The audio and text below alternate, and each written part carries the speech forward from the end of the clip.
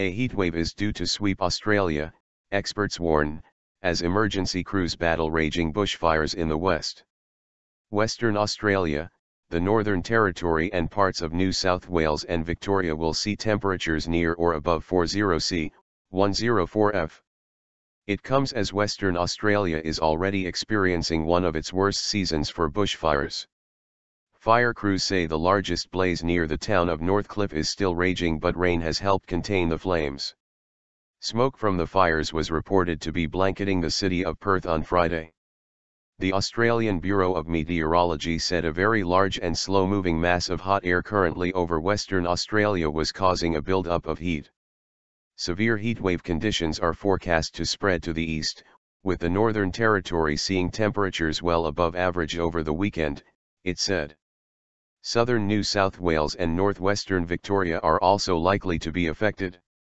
Forecasters said that Marble Bar, in the Pilbara region of Western Australia, will not see temperatures fall below 43°C over the next week, and warned of a high of 48°C on Wednesday.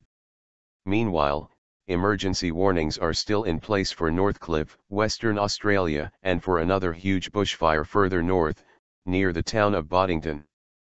Hundreds of firefighters have been brought in and the army is erecting tents for them in the nearby town of Manjimup. Prime Minister Tony Abbott has promised government help to help tackle the fires.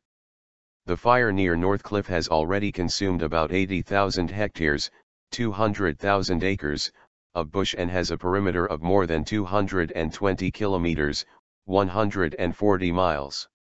The fire had at one point threatened the coastal town of Windy Harbour, sending some residents fleeing to the beach. Local media said overnight rain and favorable winds had helped to contain the fire just before it reached Northcliffe. However, a wind change is expected to push it back towards the town. 2 homes and some outbuildings have been destroyed, reports said, but most residents have been evacuated to Pemberton. Patients at Pemberton Hospital have been moved to other facilities in Manjimup, although its emergency department is staying open, the West Australian reported. Northcliffe, Pemberton, and Windy Harbour are part of the Shire of Manjimup, which is a heavily forested region of Western Australia and prone to bushfires.